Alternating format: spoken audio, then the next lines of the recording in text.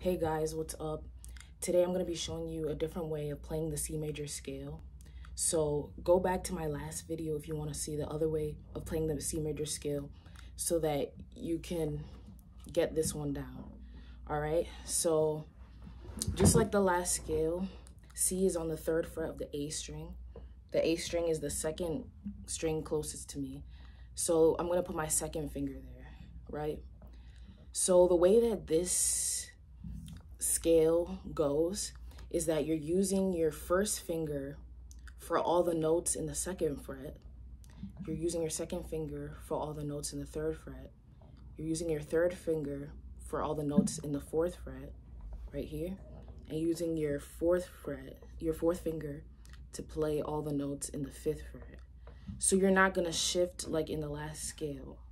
So you're keeping your 2nd finger on C right here. You're keeping your 2nd finger in that fret. So let me show you. You're gonna start by playing C with your 2nd finger.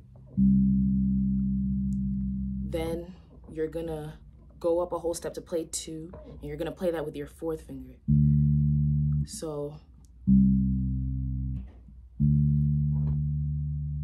then to play 3, we're gonna go to the D string, which is the next string over, and you're gonna use your 1st finger to play that 2nd fret on the D string.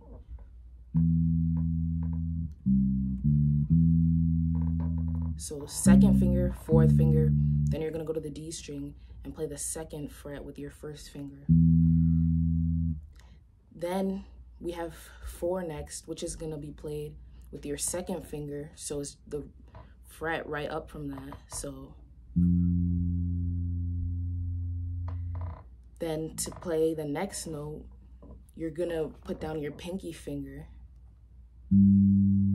like that. So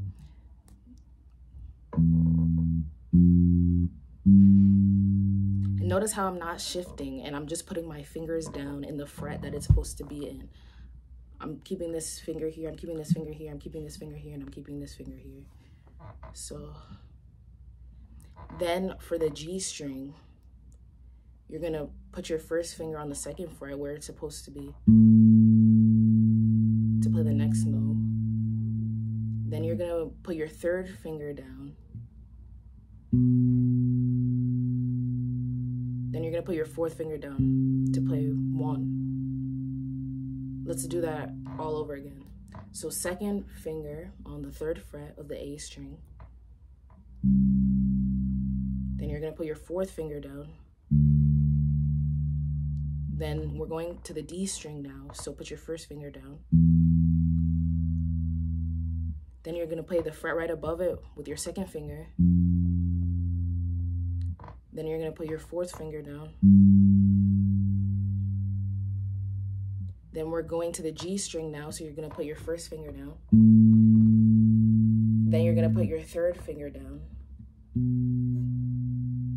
Then your 4th finger. And when you're learning the scales, make sure you can play it all the way back down.